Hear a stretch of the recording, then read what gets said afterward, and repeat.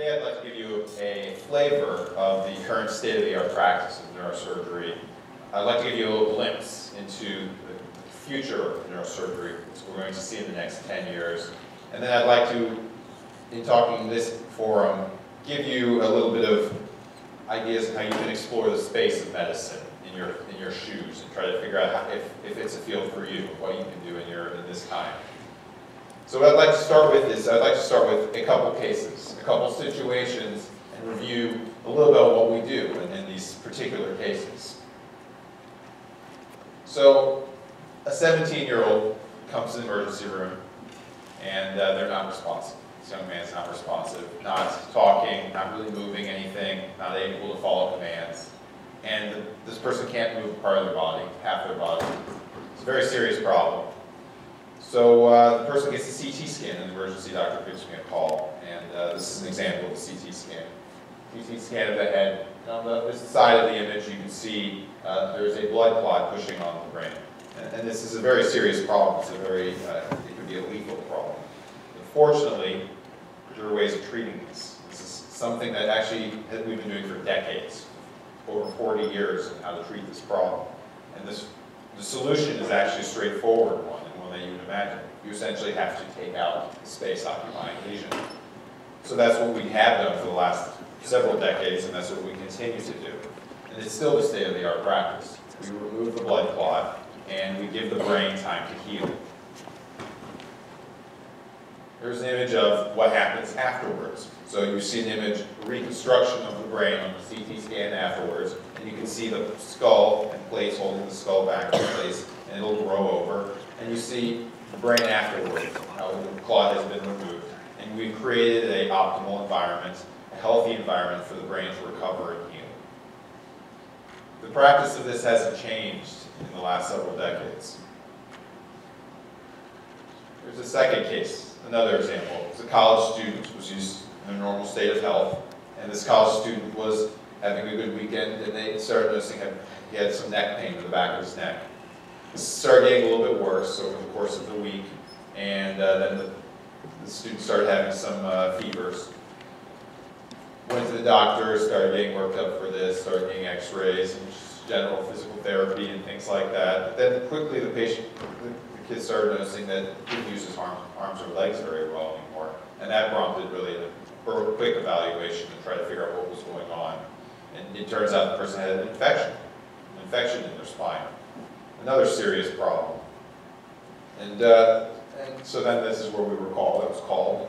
What we had to do was remove the infection, to take out the infected vertebra and remove the vertebra, remove the area that was infected and make room for the spinal cord. To again, give more room for the spinal cord so it could have a good environment, a good area to heal and recover on its own. And that's what we did. So what we do is we replace, in this current state-of-the-art practice, you remove the infected infection, replace it with cage and screws, and reconstruct the spine and make a good environment for the spinal cord. There's a key problem with all this, is even though the technologies advance and change every year, and the practice changes every year, things are never the same as they were 10 years ago.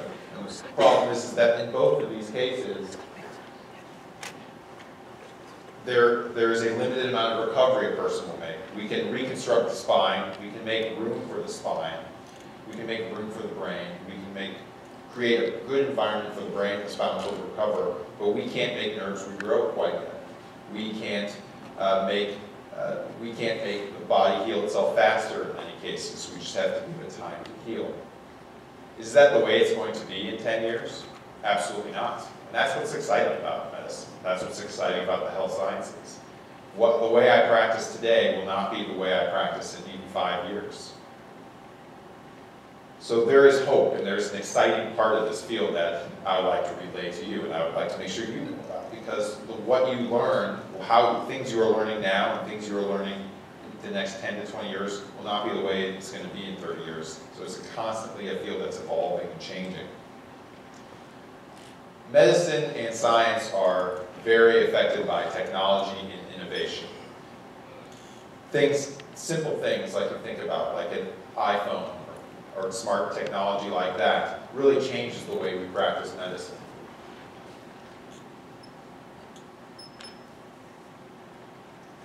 here's an image of the way things are moving forward for those two particular types of patients. So in those patients, they have, after they were treated with state-of-the-art medicine, they still have part of their body they cannot move. They're paralyzed on part of their body. So half their body doesn't work. So the way we bypass it now is with something called the brain-machine interface, something that's on the forefront of treatments. So here is an image of a brain with a reconstructed image of a brain with a diagram of a grid that will be placed over the brain. And that grid can be laid on the surface of the brain and can record electrical signals on the brain. There's a real-life image of an example of these types of electrodes sitting on the surface of the brain. And these electrodes can be implanted and secured on there, kept there, and then you can record the signals from the brain. The signals can go to a computer, and then you can develop a brain-computer interface which will learn the recordings, learn how the person thinks when they want to move their arm. And you could either directly control muscles through another interface or control a robotic arm.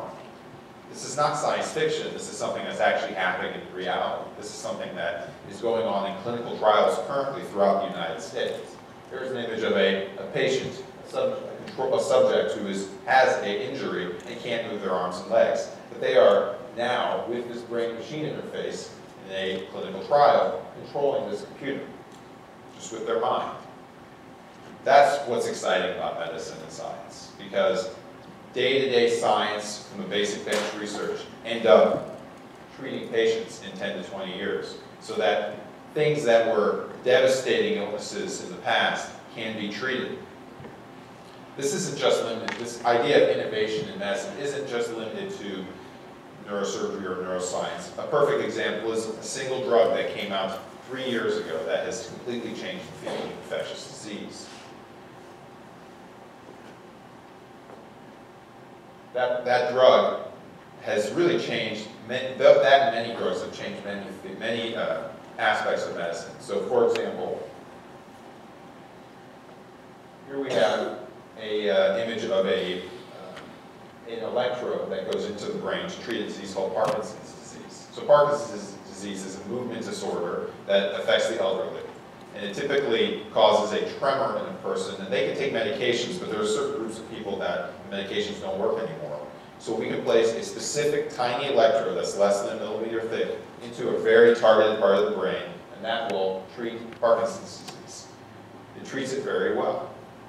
In a similar circumstance, you can treat a form of epilepsy with similar technologies where you place an electrode targeted in a very specific part of the brain, and you can target that part of the brain and really reduce the amount of seizures they have and how intense they are. The advantage of that is that epilepsy is a devastating illness. It keeps the people from doing what they want. It reduces their lifespan. They're too scared to function in normal capacity because they don't know when they're going to have a seizure. If you can reduce their frequency of seizures by 50% with a simple device, then that is a has major impact in medicine. What's another disease we treat? So, an elderly person comes into the hospital, again in a coma, unresponsive, very common occurrence when they have something called a subarachnoid hemorrhage. This is where an aneurysm, or a blister in a blood vessel, ruptures. It causes blood to invade the brain. Patients will recover from that, but the problem with that situation is that aneurysm can rupture again, and it often does. 100 years ago, this was an untreatable problem. 50 years ago, this was an untreatable problem. But about 40 years ago, the surgical microscope was invented, and it allowed surgeons to really look into the brain and to really zoom in at a microscopic level and be able to see the aneurysm and treat the aneurysm with essentially what looks like a paperclip. So surgeons look through the microscope and they see this tiny view. And this instrument here is only a few millimeters thick. It's very small, but the surgeon can see that, find the aneurysm, and clip it, and prevent the aneurysm from rupturing while the person recovers. Even in the last decade, this has changed even further. Surgery for aneurysms is not that common anymore, very rare, because now what you can do is you can get a CT scan, you can find the aneurysm, and then you can treat the aneurysm from the inside, filling it with coils or metal. So the fields are constantly changing. Every aspect and every field within even neurosurgery, every subspecialty is changing rapidly. Brain tumors. So brain tumors are fairly common, and then most of the time they're very treatable. Traditionally, we treated brain tumors by making an incision in the scalp, removing a window of bone, and taking out the tumor. It's a good treatment for it, but the person stays in the hospital a week, take a long time to recover. Over the last decade, we've developed ways of treating this with more minimally invasive methods to be able to take it, remove brain tumors, or incinerate brain tumors from the inside. People will go to the hospital with a brain tumor and they leave the next day. That's unheard of. But it's the reality. It's what's actually being practiced these days. So here's an image of a special device that can be placed on the scalp, and you can place a laser into the tumor and burn the tumor from the inside out.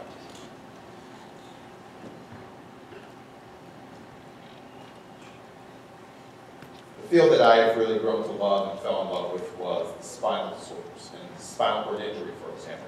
A person comes in with a spinal cord injury. It's the same situation as the first circumstance I was telling you about. Some people do well, and some people do not, and we just give the spinal cord time to heal. And I'm not happy with that. So I'm really trying to work with scientists around WashU and other areas to try to push the field further, to try to figure out how we can predict who does well after a spinal cord injury, and how we can affect treatment and change the treatments. So one thing that we can do now is that if a person has a spinal cord injury, there's an image of their CT scan showing that they have a fracture and they have a spinal cord injury. Now what we can do is we can do some advanced neuroimaging of the brain to look at the architecture and the structure and the functional connectivity between the brain regions to study how the brain changes after a spinal cord injury. And by doing that, what we can do is we can try to predict outcome and find targets to treat.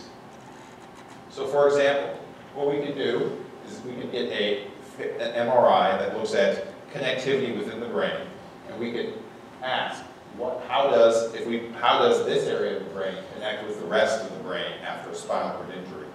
And what we find is that the parts of the brain that control your motor function become more connected with each other, and the parts of the brain that control sensation become more connected with each other. At the same time, parts of the brain that control motor function become less connected with sensation. And the same is true. So for example, if you look at the visual cortex, it becomes less connected with part of the brain that controls motor function.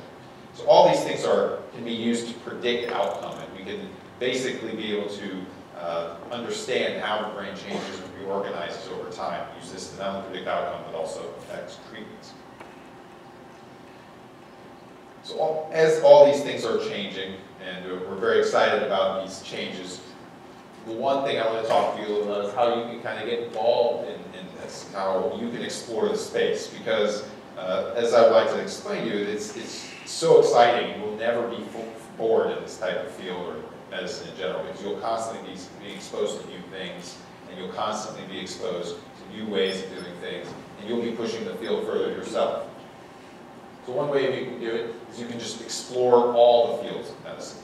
Medicine, nursing, physical therapy, all the allied health fields. They all have wonderful parts to them. They all take a different bent or view on treating patients. You can shadow doctors or family members, nurses, friends, see how everyone does, because my practice, day-to-day practice, is different from another physician's or nurse's day-to-day practice, and see if that's something you want to do. You can volunteer. You can either volunteer at the hospital or you can volunteer at the clinic. There's always need for volunteers to help take care of people. You won't be doing anything glamorous, but you'll get immersed in the field. You really get to know what's going on in the medical fields. You can apply for summer research programs. As I've alluded to in this, research is the future of medicine. Research is what pushes the field forward, so that we're not doing the same thing now that we'll be doing in 20 years. So getting involved in research is through university programs or summer programs is a great way of getting understanding of medicine and science. Finally, you can attend summer medical programs. There are some medical programs throughout the country where you can apply for them do some fundraising and go to these week-long summer programs. I did one when I was in high school, and they're a good way of learning and exploring the space and learning about medicine. These are all different ways you can kind of explore the field and explore the space while you're still in high school.